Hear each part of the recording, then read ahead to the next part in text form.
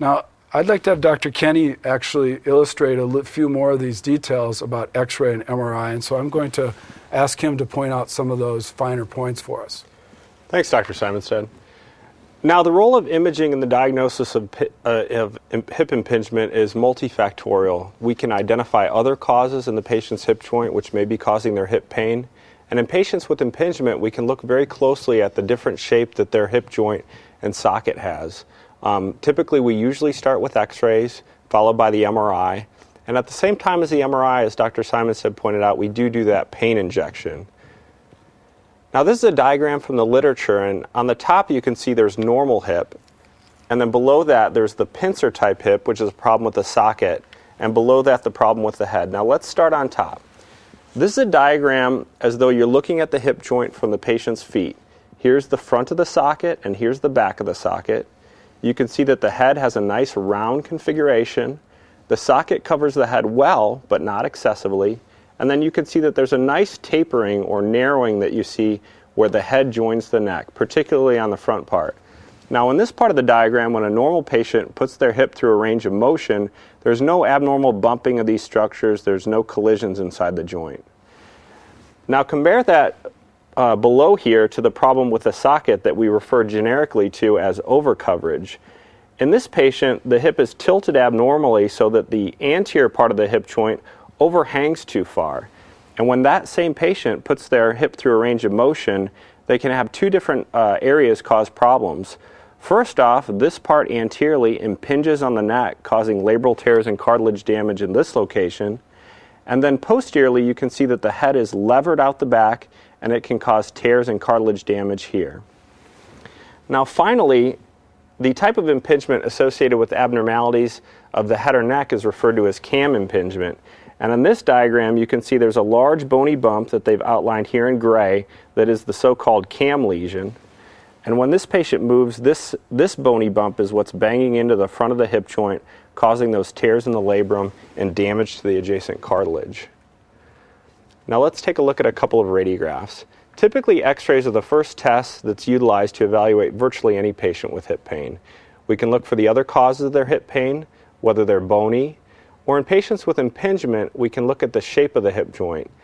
In patients with cam impingement, it's the abnormality at the head or neck, as we talked about. And then in patients with the pincer type impingement, it's an abnormality of the socket, where the socket is abnormally tilted, or perhaps it's just too deep. And let's look at a couple of X-ray examples. Here's a patient who has the so-called cam type femoral acetabular impingement. You can see that the head in this patient is very large. And on this lateral view, you can see that the front of the hip joint, there's a very prominent bony bump compared to the back side, which is scooped out normally.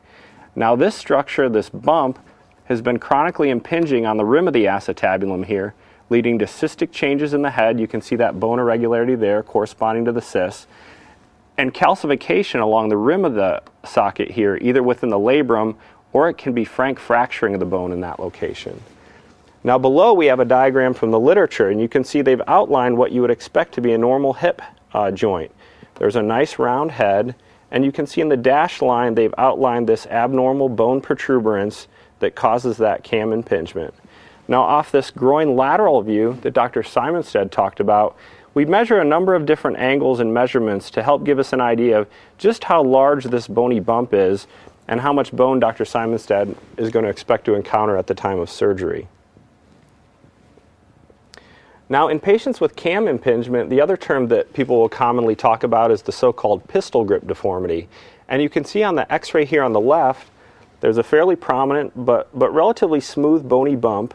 And then in comparison to a water pistol and an antique pistol, you can see that that shape of the head and neck mimics the shape of a grip of a pistol. Now let's compare that to the pincer type impingement, or the problem with the sockets. We have a number of diagrams here. At the top, we're talking about the abnormal tilt, and at the bottom, we're going to show too deep of a socket. Now, this is a normal patient, and you can see in the dotted line, they've shown the two walls of the socket. Here's the anterior wall, and here's the posterior wall. Now, with that anterior wall further medial from the posterior wall, when this patient moves, this forms a nice clearance so that that head and neck can rotate in and around the hip joint. In this other patient, where the acetabulum or socket is tilted abnormally, when we outline those same walls, you can see the so-called figure of 8 or crossover sign, where this anterior wall at the far top of the joint overlaps and extends lateral to this posterior wall, and it's this overhanging rim of bone that bumps into the femoral head and neck, causing the patient's symptoms.